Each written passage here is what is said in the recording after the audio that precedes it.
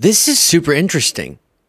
Bret Baier has now responded to the criticism of him for, in his interview with Vice President Kamala Harris, not playing at one moment the full context of a clip that Harris referenced. She brought up Trump talking about the enemy from within and how the military might have to deal with that. And when he cites what the enemy from within is, he cites Adam Schiff, a Democratic congressman, a very authoritarian threat. And Harris brings this up in the interview, as we talked about yesterday. And we even talked about how they don't play the part that she's talking about. And so then she calls out Bret Baier for that. And also in the town hall with Harris Faulkner, when she plays the enemy from within clip, she doesn't play the full context where he says the military should deal with this. And that outrage about that being cut out has now been responded to by Bret Baier. Before getting to his response, very interesting, I do want to play again as a reminder what happened in the interview. We asked that question to the former president today. Harris Faulkner had a town hall, and this is how he responded. Again, as I keep reminding you, please do remember to click the subscribe button if you haven't already. I heard about that. They were saying I was like threatening. I'm not threatening anybody. They're the ones doing the threatening. They do phony investigations. I've been investigated more than Alphonse Capone. He was the greatest gangster. No, it's true. No, but think of it. It's called weaponization of government. It's a terrible thing. So, Bret, I'm sorry, and with all due respect, that clip was not what he has been saying about the enemy within that he has repeated when he's speaking about the American people. That's not what you just showed. Well, he was asked about that specific... No, that's not what you just showed. In all fairness and respect to you, that was the question that we asked him. You didn't show that, and here's the bottom line. He has repeated it many times, and you and I both know that. And you and I both know that he has talked about turning the American military on the American people. He has talked about going after people who are engaged in peaceful protest. He has talked about locking people up because they disagree with him. This is a democracy. And in a democracy, the President of the United States, in the United States of America, should be willing to be able to handle criticism without saying he'd lock people up for doing it.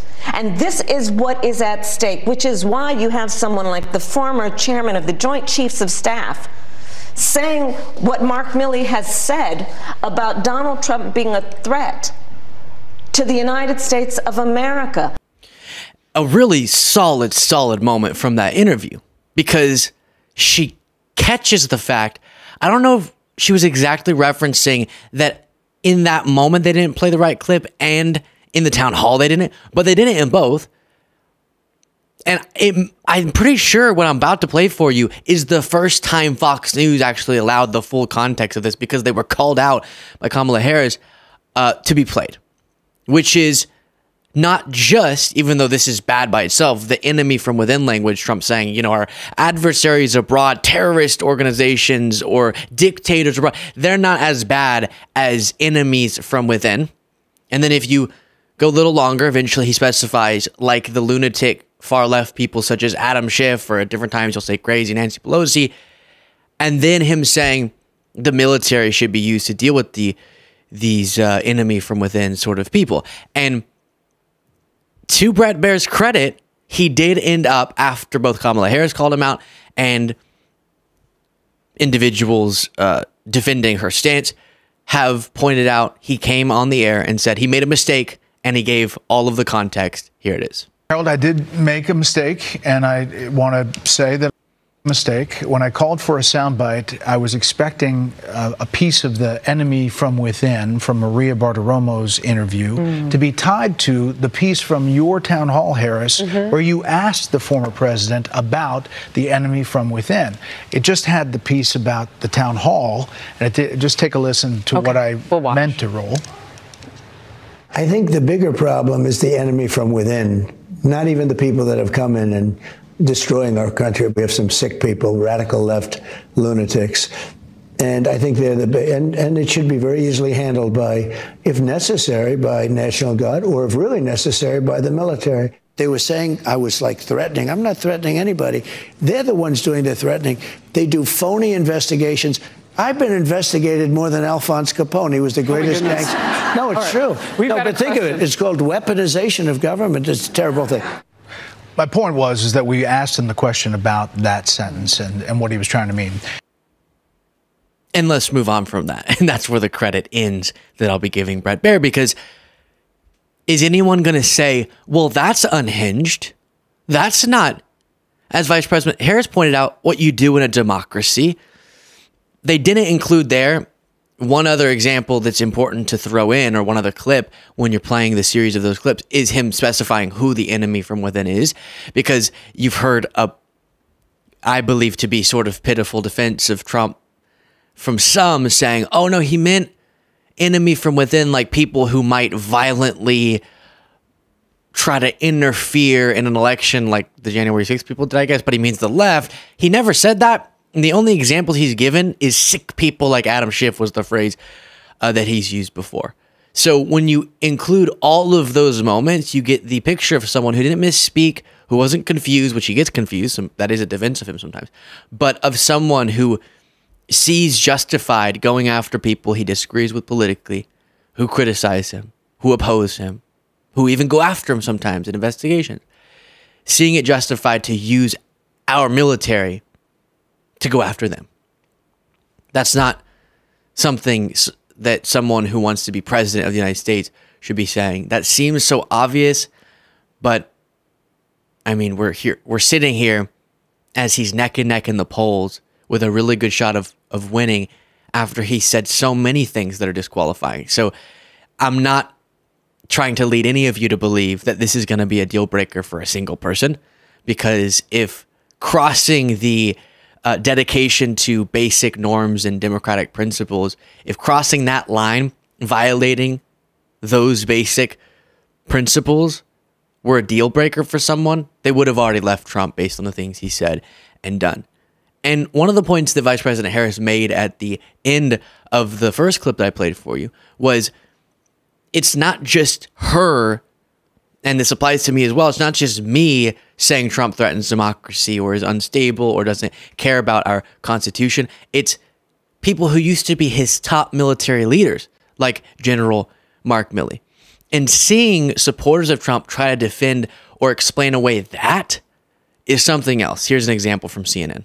I respectfully disagree with Carl. General Milley, speaking on General Milley, he was, like you stated, he was standing with him next to the Bible and so forth. And which he regretted. But a lot of these people, Anderson, when they're working for him, he's a good guy. President Trump's good when they're working for him. Donald Trump hasn't changed in his whole life. In 2016, when he ran... Well, I don't think they're saying he was good when they were working for him. Well, they've left, and they're saying what they saw was... No, but what I'm saying is that they're only coming after President Trump after they leave, or they've been fired, one of the two. And on this... Wait a minute, so you believe highly decorated General Milley, General Kelly, who was the chief of staff, whose son died serving this country, you believe that they are making stuff up? I'm not saying that, Anderson. Well, you are. You're saying they're only saying this after they've left. No, what I'm saying, Anderson, they worked for President Trump. Right, so they saw him on a daily basis. While they were in the White House, President Trump was a good president. Well, no, they're not saying that. And then now all of a sudden... They're not saying he was a good president. Well, they were cashing his check. They were working for him. Every week they were getting paid. General Milley was working the Pentagon. He was the chairman of the Joint Chiefs of Staff. But he works at the pleasure of the president. I mean, at the end of the day, he was working for President Trump. All of a sudden, either Trump fires folks, most people in the military are serving the country and are sworn to defend the Constitution, not the president of the United States. But Anderson, I'm talking to you how I feel, how people all of a sudden come after President Trump, like on the dock. But how you feel is not factually correct. So you're saying things... I have never felt more positive feelings in my life than what I'm feeling right now for Anderson Cooper. Finally, I think that I'll play the rest of this, and let me pull up actually, because I think it connects really nicely. Let's type in Milley here, wannabe dictator, and get that clip queued up. But I think a lot of times hosts like Anderson Cooper and others feel that it comes off wrong if they start debating and sparring. They need to moderate the debates, moderate the arguments that go on air, but their job is not to be sort of a debater. But if you come off as a debater, fine, as long as you're doing it because you're just correcting as a matter of fact what's being said. And let me play the rest of that CNN exchange, and then I'll show you the Milley moment that emphasizes how wrong this gentleman is and how correct Anderson Cooper is.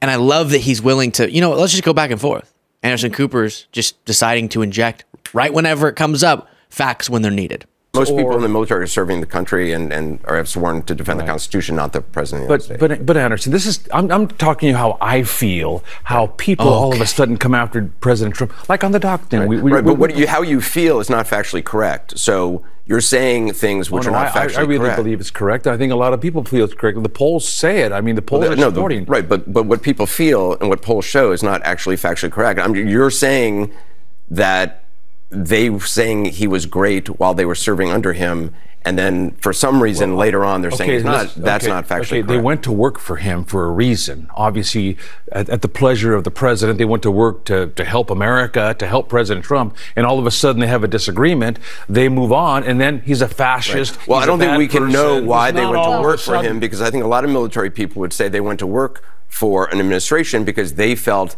they could perhaps temper that administration's Anderson, temper policy. President Trump? I mean, Donald Trump in 2016 when he ran, you know who he was. You know who he is. That's who he is. Trump is not going to change ever. Is he a fascist? So, wow. How does he not understand how terrible what he's saying sounds? And he goes, well, I just feel that way. Okay, but I'm trying to see if the way that you feel is informed by fact or fiction. You keep saying that people like Mark Milley were talking about how great Trump was while they served him, and then they went on to trash him and contradict themselves. No, he didn't. Military leaders aren't in the habit of, while they're serving someone, going, oh, they're so great. I love them. I serve Trump. Trump is so amazing. No, they're just doing their job. And his argument, the guy's name is Abel, his argument is that the only way your criticism after leaving an administration as a military leader could be credible is if the second a president who has bad character is elected, no matter how many years, in the case of Mark Milley, decades of service has led you to being at the top of the military, you should just give it all up. You should just leave, not serve your country anymore. You can't be in the military. Only Trump loyalists completely can be in the military. I think he's thinking of a different form of government. It's not this one. Because no, as Mark Milley said, never did he take an oath to Trump. Never did he take an oath to the president. Of course, the commander-in-chief is at the top of the flow chart, top of the food chain. And that's who he reported to. But he takes an oath to the Constitution. We don't take an oath to a tribe. We don't take an oath to a religion. We don't take an oath to a king or a queen or to a tyrant or a dictator. And we don't take an oath to a wannabe dictator. We don't take an oath to an individual.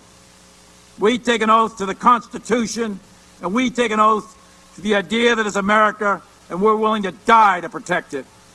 Every soldier, sailor, airman, Marine, Guardian, and Coast Guardsman, each of us commits our very life to protect and defend that document, regardless of personal price.